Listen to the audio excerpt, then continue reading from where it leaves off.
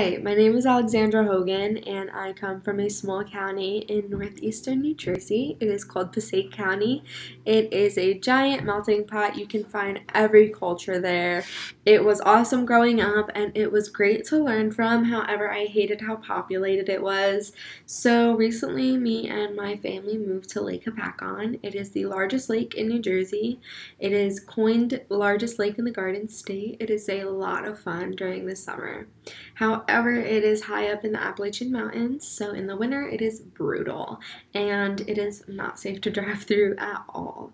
Luckily, though, I spend my winters here in Texas because I do go to Baylor University.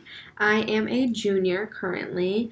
I am a major in public health with a minor in forensics, so obviously I watched way too much Criminal Minds and CSI before going off to college.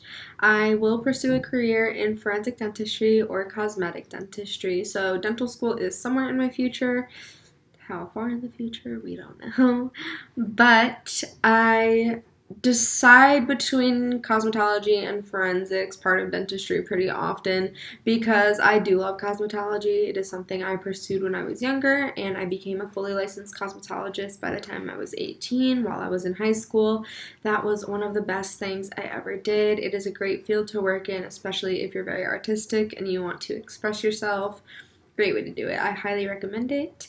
And when I'm not studying, I am with my dog. He is an 8-month-old, 108-pound Newfoundland.